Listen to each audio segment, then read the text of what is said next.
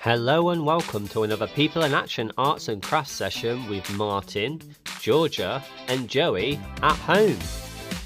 Today we're going to be making stingrays. So first of all you'll need some coloured card, a pair of scissors, a groovy pen, some pritt stick and some colouring pens. We start by folding the card up to the edge.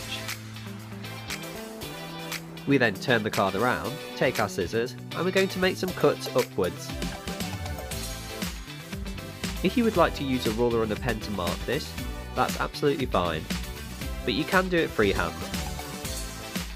Once you've done that, you can open it up and cut the excess off. Now we need to take our glue and start gluing down the strips. So you'll have to take your time with this and be very patient. Sometimes the strips like to ping back out.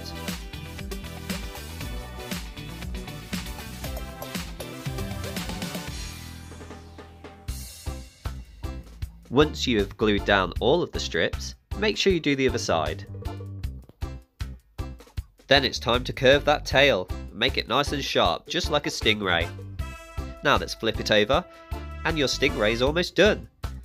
Now take that groovy pen and do some artwork.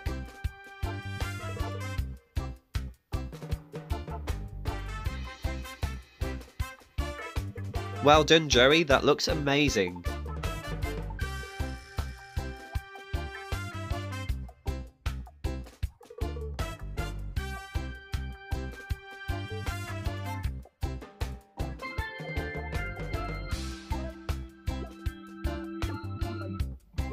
Now it's Georgia's turn.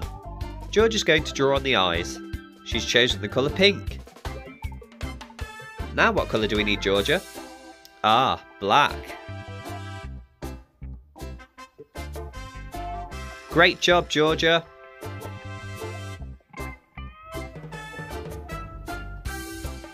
And I think we're finished. Hello, my loyal subjects. Welcome to Queen Lisa's bonus craft round. Oh. Hello and welcome to the bonus craft round.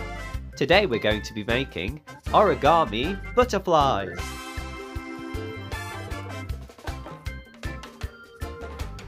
So you're going to need some coloured card, some glue, some scissors, a pen that has a clip on the end, and something to decorate with. Let's take the card and do a fold to the edge. Then we're going to cut that excess off.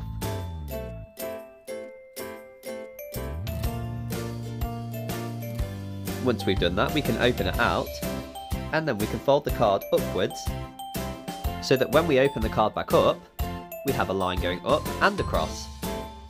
Now we need to make sure that the cross is in the middle before we start to fold the card. So fold the card upwards, open it, turn it, and fold it again. Now comes the tricky bit. Once you've opened it, we need to fold two sides inwards. This is going to create a triangle. Now you may have to take your time with this because it can be quite fiddly. But once you've done it, it should look like this. Now we need to fold the card again and take our scissors and trim the edge. We can make a nice curve for this. Now let's take each side and fold it upwards, leaving a little space in the middle.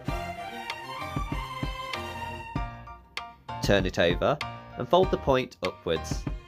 Turn it over again and then fold the point down. This is where your pen's going to come in handy. So take a little bit of glue and apply it to the tip.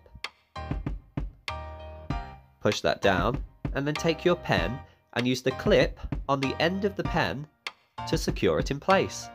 Then you can just leave that to dry. Now comes the fun part. You can decorate this however you like, using paint, pens, crayons, or even sequins.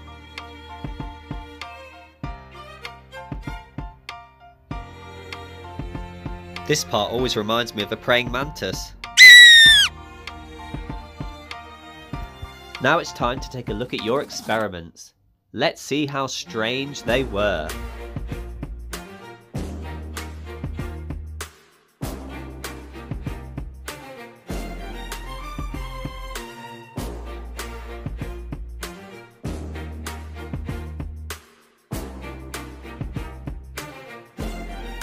Thank you for joining us again for your People in Action Arts and Crafts sessions.